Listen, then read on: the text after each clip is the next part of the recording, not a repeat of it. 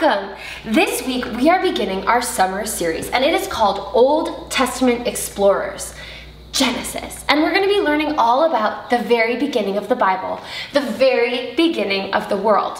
And I am so excited about this series for a couple of reasons. And one of them is that because this is our summer series, we're going to really go big. There's going to be some extra stuff going on with this series. And part of that is that we are going to have activity kits for you. So stay tuned. I'm going to share more about that in the next week, okay? And we're going to have these special kits that you can use to really deep dive into these stories.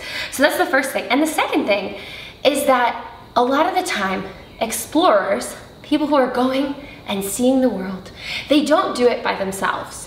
Often they have a crew. And so just like those explorers, I have a crew here at OTCC of people who are going to be helping me with this summer series. And so you'll still be seeing me for the next few weeks, but then after that, we have a bunch of people from my OTCC crew, our OTCC crew, who are going to be guest hosting children's messages.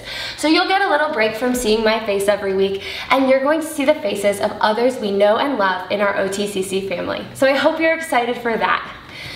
Whew, that's a lot of cool stuff about this series, but what about this week's lesson?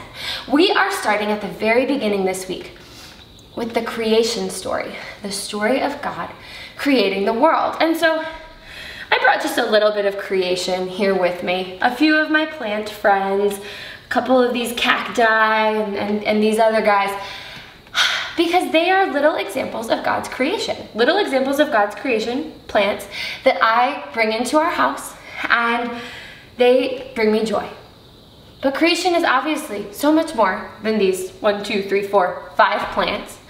And creation is so special. It is God making things and saying, hey, that's really good. And so I also brought with me this piece of bread. And so this week, I had a chance to make some bread, and I'm gonna put a picture of it up so you can see. It's a brioche bread, and I am not a professional baker, but I do enjoy baking. When I have a little bit of time and maybe some friends to bake for, I enjoy baking. I think it's fun, and I love that feeling of creating something.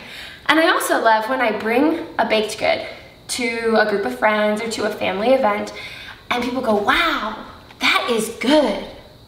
Or sometimes I'm not even sharing whatever I made. Maybe it's just staying at our house.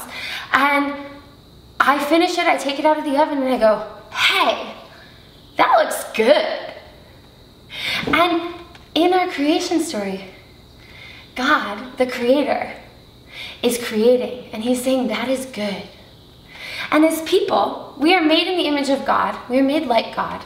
And we too can create, not on the scale that God does, right? Like, I can't create the world.